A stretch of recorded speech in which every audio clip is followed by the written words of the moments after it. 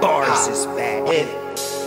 Sam and oh God, what's up with you? Hip Hop Uncensored is the vibe, so subscribe. Hip Hop Uncensored is the vibe, so subscribe. Oh God, driving Sam and riding passenger side, and you heard it out the mouth of the greatest rap. Not be out here working and grinding and doing things, but let's just keep it real. Let's keep it real. There are things that are there, which are put there and which are implemented in such a way as to make things just a bit harder if you are a person of color, flat out.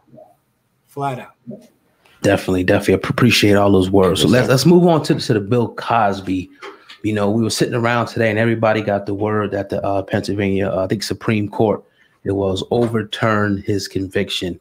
Get into that, get into why that happened and the details of that for the people who don't know and what that ultimately means now for Bill Cosby in this case.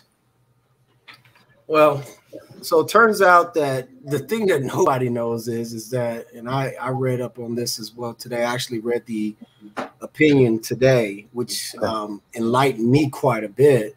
Well, first of all, the underlying case was it was Benadryls that were given to this woman. I'm just going to say that. Yeah, it was Benadryls. I thought it was like some serious drug. It was Benadryl. So nobody knows that. They act like it was roofies. Yeah, no, it wasn't. It was Benadryl. So let's just start there. So there was a previous prosecutor who had, so the plaintiff or the victim in the case, she had filed a complaint years after the alleged events. I think the alleged events occurred in 2005, and she had a delayed report, and the prosecutor at the time had weighed the evidence, had taken a look at the statement, had looked at the evidence, and had come to the conclusion that he was not going to prosecute Bill Cosby. I'm going somewhere with this. Mm-hmm. So what happened is that he decided that it would be in the victim's best interest if she pursued a civil action against Bill Cosby, which she did. So in connection with that, Bill Cosby gave approximately 4 depositions. He gave those 4 depositions believing that the prosecutor was not going to prosecute based upon what the prosecutor said. The prosecutor released the press release wherein he said he was declining to prosecute Bill Cosby because of this, and this, and he laid out all the factors. He did not believe that the prosecution was going to be successful. So in reliance upon that, Bill Cosby's lawyers produced him for a deposition, multiple depositions, during the course of which he made some incriminating statements and waived his right to be free from self-incrimination based upon the fact that he didn't think he was going to get prosecuted. Right. The prosecutor who extended that offer and entered into that agreement, he then was no longer prosecutor. 2 prosecutors later, somebody steps in and says, well, I think we're going to pursue this. And they did. And what they did was they used, in connection with their prosecution of Bill Cosby, the court allowed into evidence statements that he made during the course of those depositions, wherein he thought that he was free from, or that he was immune to make those statements. Had he not believed that he was free to make those statements, his attorneys would have never produced him for a deposition. But they did, and he made statements. And then the subsequent prosecutor didn't honor the agreement. And then so what happened was that the Court of Appeals in Pennsylvania, they said, well, you know, this was not, they didn't follow the structure and the rules of Pennsylvania statutes. And because it wasn't formal and because it didn't follow the statute, we don't feel like this was actually an agreement that can be upheld. So they denied all Bill Cosby's motions. Denied everything. He had motions to dismiss, motions to suppress the statement. All those motions were denied. All that stuff went into the fact finder, returns with a verdict of guilty, right? So another thing that they did was they let in a bunch of evidence regarding a bunch of other people that, in my opinion, should not have been admitted into evidence. But the Supreme Court in ruling on this, on deciding that Bill Cosby should be released, what they did is that they basically had two issues before them. They decided, okay, we're going to decide whether or not this agreement should have been upheld, one. And then the other issue was whether or not all this other stuff should have came into evidence.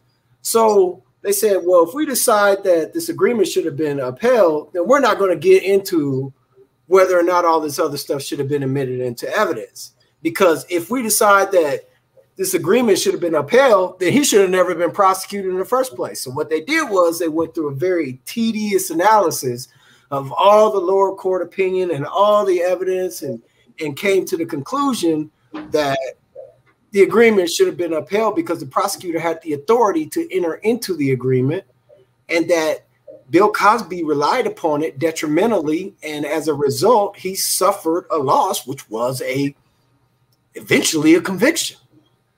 So the question of whether or not all that other stuff should have came in never even got decided today.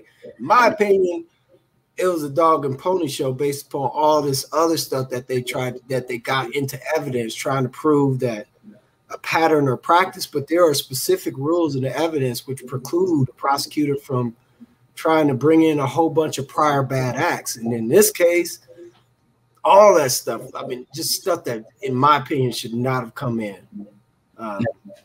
Yeah, I couldn't believe it when I read it myself. Now, does he have any recourse to sue for that? Yeah, I'm quite sure he will. I'm quite sure he will. And the former prosecutor, when he actually exchanged email communications. So this opinion that the Supreme Court released yesterday, it has excerpts from those emails from the former prosecutor to the current prosecutor who prosecuted Bill Cosby, saying that he believed that Bill Cosby would have recourse, civil recourse, if the state continued to pursue the prosecution. And I have a tendency to agree. It's a breach of contract, and he suffered substantial damages. There's attorney fees. He was in prison for approximately 3 years. I think he goes after him, and I think he sues the prosecutor potentially personally. So we'll see. Now you have a prosecutor and prosecution that put in the evidence, put things in evidence that didn't belong there, testimonies that didn't belong there. Why, in your opinion, did it take so long, 3 years and a bunch of denials and appeals and things like that, for him to be released and for the Supreme Court to finally go, yeah, this was wrong, you got to release this man? All right, so it's the Supreme Court of Pennsylvania, and the one thing that I will tell you about the law that I learned fairly early on is that you're dealing with some very, very, very smart folk who are able to reason around things and to analyze things and to phrase things in a manner which supports their opinion. These people are professionals at it. And that's what happened here. They were able to analyze things and to basically, they cherry picked what they felt was going to support their conclusion. I'm really sad to say this, but because I don't know that Bill Cosby deserves the benefit of this doubt, because he's not like you, he's not like me. The dude is rich as hell, but he's still, no matter how you put it, he's still African American, and we're more likely to be prosecuted. It's just flat out what it is. I mean, let's just keep it real. They pulled out all the stops to make sure that they prosecuted Bill Cosby and make sure that he stayed there. And I think that this Supreme Court of Pennsylvania, they did the right thing. Now, how much did it cost for Bill Cosby to get this justice? I have millions and millions of dollars that neither you nor I would have access to. Right. Any other regular cat would still be in prison with no hope for getting out. Yeah. Now, the civil suit that he had to pay to the victims, is that affected now? Would he be able to get that back, or how does that work? That's a good point, because there was a clause. There usually is a clause in every settlement agreement, which is basically a hush clause that the person is in agreement in consideration for the amount that they receive, that they're not going to disparage the other party or say anything else. So yeah, I mean, personally, I would probably sue them too for violation and try to get back. It was like $3.38 million. He may not do that because, you know, just for the fact of there's just still enough people out there that think that he's just guilty, that he just doesn't want to deal with that anymore with that particular victim. But I mean, as far as the state is concerned and the prosecutor, he may go after them. Now you have a situation where no circumstantial evidence was brought into this trial to put him DNA wise to these alleged crimes. You got alleged crimes that happened over 3 decades ago. And now he's obviously out of prison, but is the damage already done to his reputation? Because although he has a lot of support, a ton of support, in particular in our community, there's still a lot of people also in our community and beyond that think this man did it, that he's a monster, and he always will be a monster. So was damaged, is it too little too late for his reputation? And if so, did whoever decided to put him in this situation win, in your opinion? Well, let me say this. I don't know if there's any winners or losers here. Everyone's invested here and everyone is lost. Yeah. I mean, I just can't imagine that there's any winners here. But no, as far as his reputation, if I may say, it's a wrap. Yeah. It's a wrap for his name.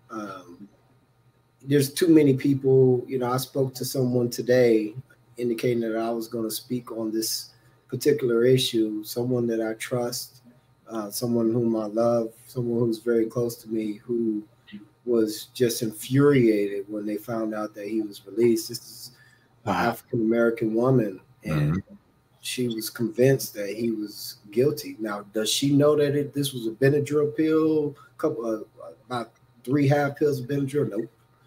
The person I spoke to takes Benadryl every day or every night to go to sleep. Is she going to believe that he actually drugged this woman and had sex with her, and once she finds out that it was Benadryl? I don't know. Once she finds out all the rest of this information, you know, she may change her opinion. But the point of the matter is that there's some people, I don't care what you tell them. They're just going to believe what they're going to believe. I mean, if Trump's presidency hasn't proven anything, it's going to prove that. I mean, if you don't know that Trump was a liar, I mean, and he was detrimental to our society, and if after they raid the Capitol, you still support him, I don't know what to tell you. You know what I mean? Like, there's just some people who are just going to believe what they're going to believe. So when it comes to Bill Cosby, who is far less loved than Donald Trump in this country at this particular point, he's not going to gain back a lot of favor at all. No. I want to get your opinion on something that Mark Lamont Hill said. Are you familiar with Mark Lamont Hill by any chance? I'm not sure that I am. No. All right. Oh, he's a young brother who has a show called Black News Now. He's like a political analyst. He said this. He said, Bill Cosby is not innocent. He has not been exonerated. His release means that Cosby, a sexual predator, was incarcerated within a criminal legal system that has little regard for his own rules and procedures as Cosby does for his victims. What's your opinion on that statement? Yeah, I don't know if the young brother has read the opinion and what actually occurred to Mr. Cosby, and the fact that he was actually duped, like so many young African-American males, where he gave a statement that was then in turn used against him in a court of law. I really don't know. And I just want to make this very clear. It's not necessarily about whether this was true. It's about justice. Yeah. You see, I defend people that may be guilty every day. That might be the case. But what I expect is for the United States, and I expect for the Constitution to be upheld. I expect for equal justice. I expect justice. I expect fairness. And that's not what he got here. He did not receive fairness, and that is the reason for that the conviction was overturned. But again, how many people are sitting in the Department of Corrections right now, and given any state, that are sitting there unfairly on some crap they probably didn't do? They took pleas or they were convicted. There's people that get released every day due to the Innocence Project who were convicted. So I'm not going to sit here and bellyache because, oh, Bill Cosby may have gotten out. For one person that gets out based upon the fact that we actually held the prosecutor to a standard, one person with a bunch of money gets out.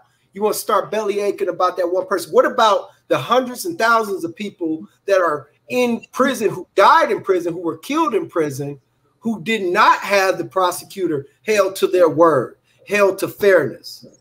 That's what I want to look at. Yeah, absolutely. Unfortunately, it's a lot of people out here that just want their opinions validated. Like for example, Mark Monhill, shout out to the brother, but him just going out there and blatantly saying he's guilty without really knowing, like, well, also this situation get thrown out doesn't mean that he's not, or he's innocent or guilty. It just means it was thrown out. There's no circumstantial evidence to keep that man in there. How, in your opinion, public opinion, how does that affect, and how does that get into the trial's head, people's head, when they start hearing public opinion about certain people? Does that have an influence on the trial, in your opinion? Yeah, I mean, honestly, so that's kind of, I think what I understand is your question to be is how dissemination of certain information affects public opinion. Is that basically what you're saying? Yeah, absolutely. Like, okay, he has a trial going on, it's ongoing. Now he's released, but you still have people screaming guilty, guilty, guilty. And now we have the public perception. Like even during a trial, does that perception from the outside influence what's going on the inside? Yeah, I mean, people are told to not pay attention, but yeah, I mean, people are told to not watch the news, and you know, the legal system puts on blinders, and we all assume and we expect for the jury to follow the instructions, and a lot of times they do. It's not my place here today or ever to question the whole system with regard to our belief that jurors are not going to pay attention, but I mean, as a lay person, as a person, do I believe that every person is going to listen to what the judge says? I don't know. I don't know that that's possible in our world today. It's really difficult, and it just is what it is. Now, as an officer of the court, I can't sit here and say that I believe that jurors are not going to follow a judge's commands, but I mean, as a person, you make the decision yourself. Do you think that everybody who is told not to watch the news or listen or engage in any conversation about a particular topic, that they're going to do it, that they're going to be able to stop somebody else, so that they're going to stop somebody in mid-sentence and say, wait, hold on, you know, you can't talk to me about that. Wish you could, man, but not. Yeah, I mean, I don't know that that's going to happen. Now, as far as moving forward after the trial with Bill Cosby, again, like I said, it's a wrap for him, but that man happens to be so old that he would just like to just be able to go home and die peacefully, you know, in his home with his wife and being able to see people. He's probably just happy to be out. He doesn't have any plans to work any further. But if the man was still trying to work, he'd probably never find a job. Nobody's going to employ him whatsoever. I mean, can you imagine this? All right, so there's a couple things that really can screw you up in your criminal history. The fact that you were actually convicted of rape, sexual assault. Can you imagine being 30 years old and having that and going to get an interview? I mean, you're not going to get that job, bro. I mean, you can say what you want to say. Well, you're not supposed to consider that because I was acquitted. Right. Good luck. Yeah. Good luck with that. So, yeah, if he were still out there, there's just no way he'd be working. He's not going to get any roles. Nobody's going to watch. There'd be picketing. There'd be everything else. And so let me get to that, what I was saying before, though. In the law, I mean, there's certain things that people are just going to stay away from. Like, employers are not going to potentially hire you if you've been convicted of theft, whether it's a misdemeanor or a felony. It doesn't matter. Yeah. And batteries, things of that nature, because you become a liability. I mean, what employers don't want to hire somebody who may steal from them, right? Or someone who may batter somebody else. So what if you were, as an employer, you go and hire somebody that you know good and daggone well was convicted of battery. That person then loses their temper and accident and gets in a fight with somebody. So now that person comes back and sues the employer and says, well, hey, you knew or should have known that this person had a propensity for violence and you still hired him. Thus, you place me in danger, and you are responsible for the damages as much as that person is. So they just avoid it altogether. It's going to be the same with him if he were working.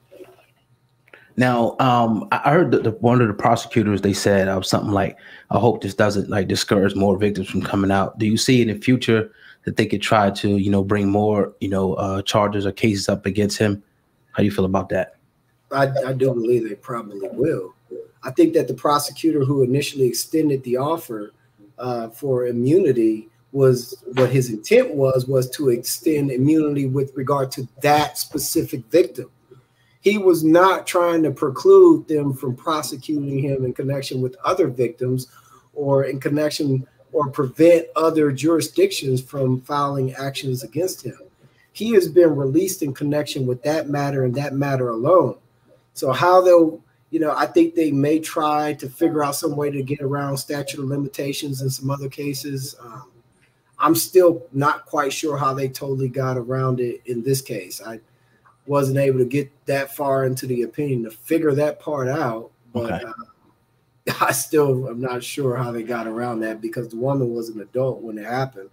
Sometimes statute of limitations is told, meaning that, let's say if you're 14 years old and you get raped by someone who is 18 or 19 years old.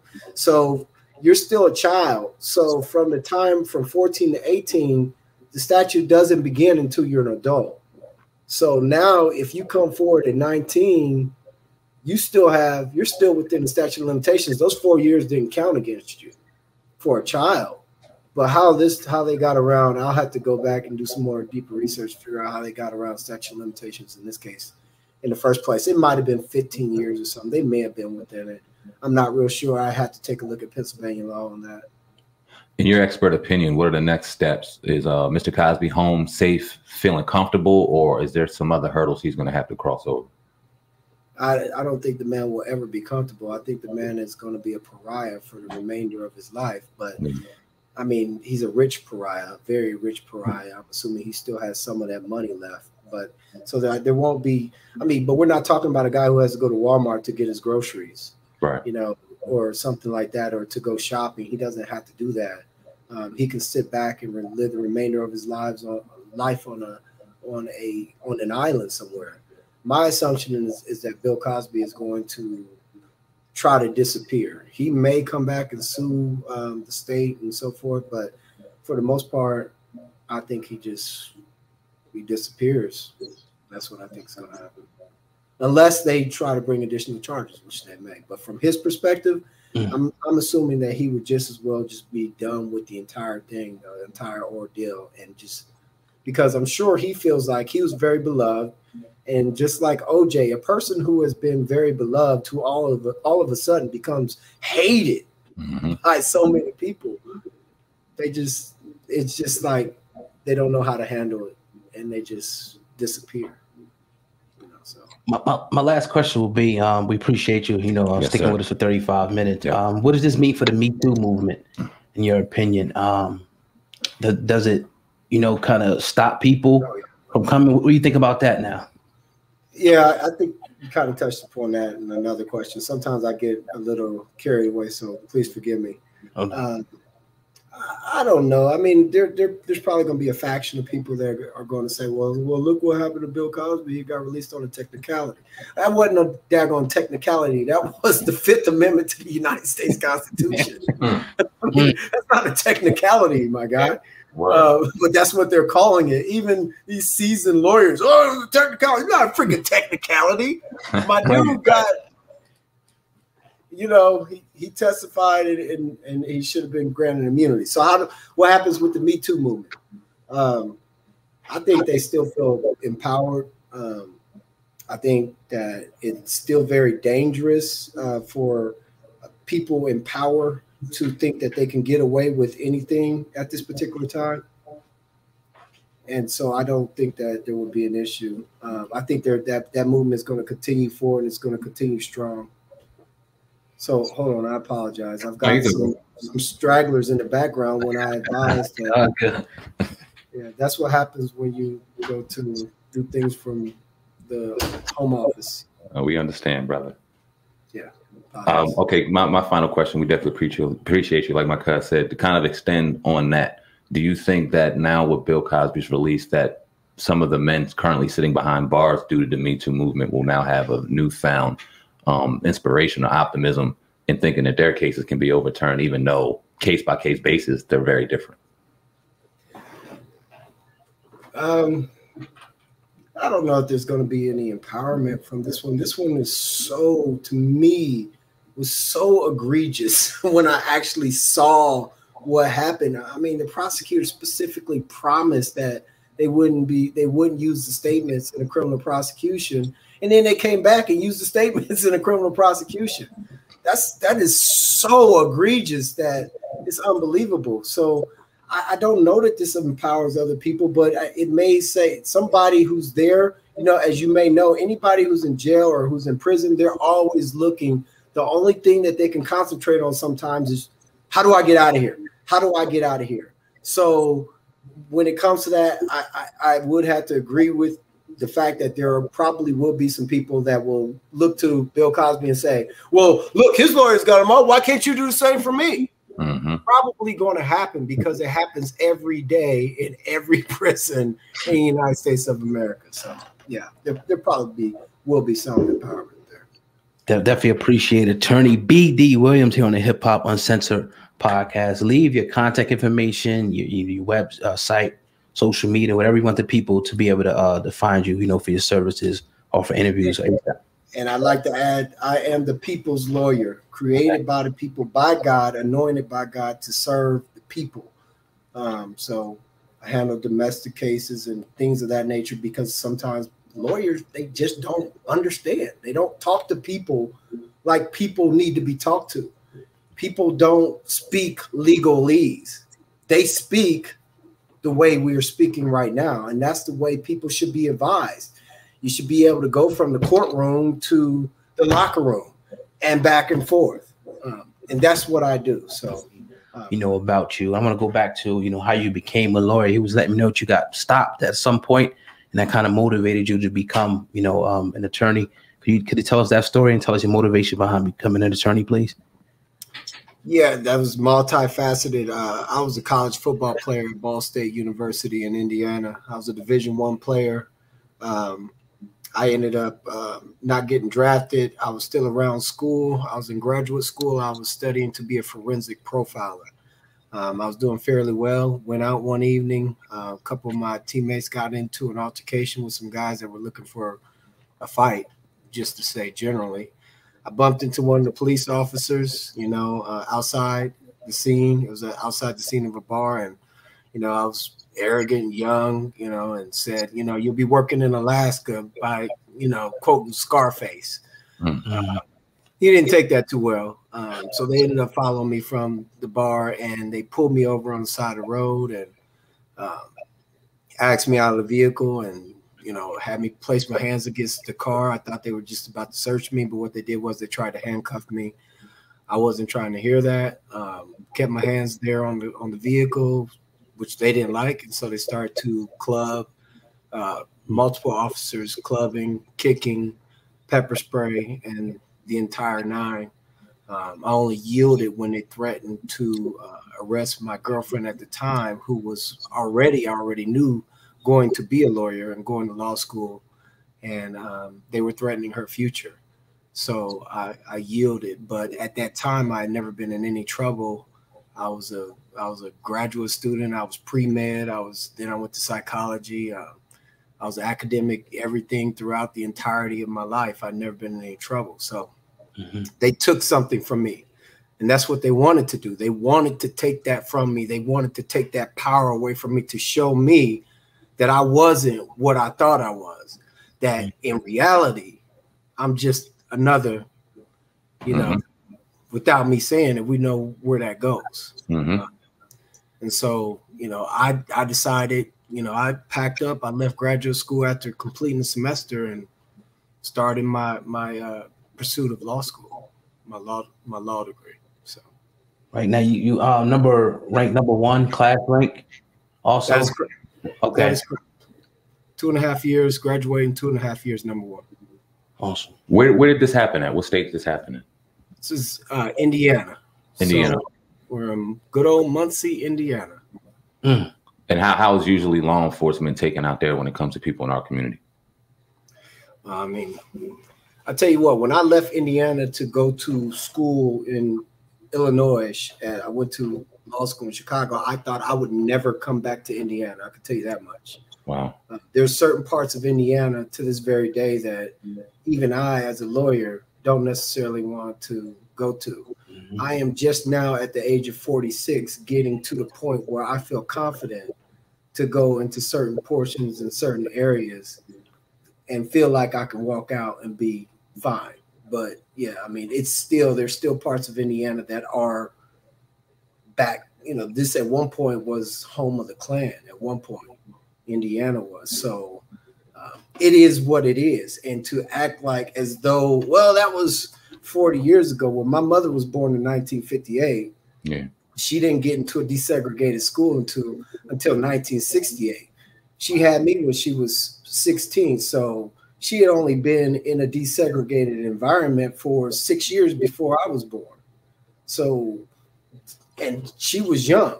So that's to say that the people that were exposed and that were brought up during this stuff, they're still out there, and they still had children and they raised children, and those ideas are passed down. Now, somewhere along the line, sometimes those things are not manifested, but we would be foolish to believe that thoughts and ideologies that were there just a few years ago, which were shared by parents, are not going to be exhibited by their children. It'd be foolish. Yeah, so, now being you know, a criminal defense attorney, now when you get pulled over, do they give you any leeway, police, or is it kind of like the same thing? I mean, obviously you know more now, you're an attorney. Do you let them know that now when you get pulled over? Like, how's that engagement now? Well, I'll tell you one thing I do, and I tell all my clients, I don't put myself in a position. I do my best to avoid being put in a position where I'm going to give them any authority over my being or over my person whatsoever. That's the first part. The second part is I'm very smart. I'm not going to tell them I'm a lawyer. There's no point in doing that. I'm just going to be quiet and let it go down and see what happens. And then I know that the way I fight a battle will not be on the side of the road. We'll fight it in court, and I'm not going to tell you we'll fight it in court. We'll just see you in court. There's no point in me saying it, because all I'm doing with that is elevating the circumstance. What's more, as a lawyer, if I sit there and say, oh, I'm a lawyer, I'm a lawyer, I'm a lawyer, now this gets in front of a committee and they're looking at me like, well, I was behaving an ass and I put the whole legal profession, you know, in a bad light, which could then subject me to discipline. Yeah. So I'm not going to do that at all. What we're going to do is we're going to take it to an environment where I am a lawyer, which is court, and we could meet it out there where you're going to call me sir and not just be patronizing me on the side of the road calling me sir. You're really going to mean it in court. So powerful. Absolutely. No, we sat in a federal trial a couple of years back, ARAB's trial in Philadelphia, and what we watched was a defense completely annihilate and destroy any prosecution story or anything they had whatsoever. We walked in there and we looked, and just from our eyes and listening to what we were hearing and seeing what we were seeing, it looked clear that ARAB was going to be exonerated from all those crimes, given the powerful defense that he had and all the evidence that they had. It just seemed like it was a foregone conclusion. But we know the rates of the FBI and how they get happened to him 45 years. How many times are you going to a courtroom and you know all the evidence and everything is on your side, but at the end of the day, you know that judge or the prosecution, whatever the case may be, it may be a fixed game to begin with. Well, I think the problem lies in this. There's a reasonable doubt standard. So the problem is that with you or I, what is a versus somebody of a different persuasion, somebody named, you know, whatever it may be, Nick or whatever, Jim, whatever, Caucasian. Mm-hmm. The doubt that he did it versus the doubt that you or I did it is going to be a lot higher than it's going to be for us. The problem is that reasonable depends upon who you're talking to. they're going to find it a lot more likely that I beat my son or my child or did this or did that than they are somebody that looks like them. And it really is something that is implicit bias. It's there. They, you know, if you haven't been, I've practiced with people who became prosecutors, and their only interaction with people of color was right there as a prosecutor. Wow. You don't have no cousins, no brothers. You got no peoples that, you know, smoke. You know, there's good people who smoke weed every day, but get their business. They take care of their business. You know, but if you don't have any interaction with folks and don't have any clue of what it is to be like and what they think like or what it is to be them, then your standard of reasonable doubt is completely different and jaded. So to get back to your initial question, I mean, I've gotten to a lot of situations. I warn my clients of color that this is what it is. This is what the jury is. This is what is my job, to try to make the jury understand that this person sitting here that is my client, that this person is a person. And that we all came from a common denominator. You see, when this country first started, there was a plan, because at that point, the king of England was treating the colonists like they were less than people, less than men. That was the whole point of the Constitution and the Declaration of Independence. There is a common denominator right there. You know what I mean? So what I try to do is I try to make sure that I hold them responsible and hold them to the standard that was established in the first place. You know, I get into the Salem witch trials about how people were killed based upon just somebody saying something. Yeah. Well, I believe she was a witch.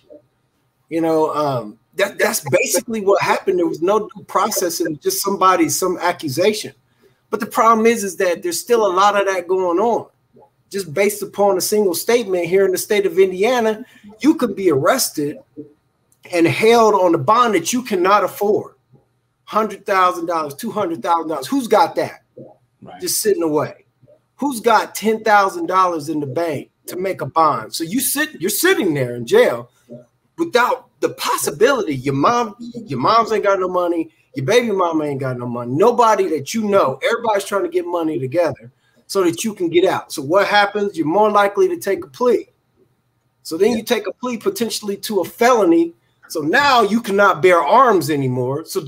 Which means that if you are in those environments which require you to potentially have a firearm to defend yourself, you're going to be looking at substantial time just for exercising your constitutional right, which you ended up waiving because you were in a position that you couldn't even get out of jail on something that you didn't even do based upon an allegation on a bond, and a bond was set based upon an allegation that you hadn't even had a chance to defend yet. So there's a lot going on there. There's a lot which intends or often permeates or continues to instigate the situation whereby young African Americans continue to be held behind. And I'm not one of these people, you know, I worked hard to get to where I am. I'm not saying that, hey, you know, that people should not be out here working and grinding and doing things, but let's just keep it real. Let's keep it real. There are things that are there, which are put there and which are implemented in such a way as to make things just a bit harder if you are a person of color, flat out.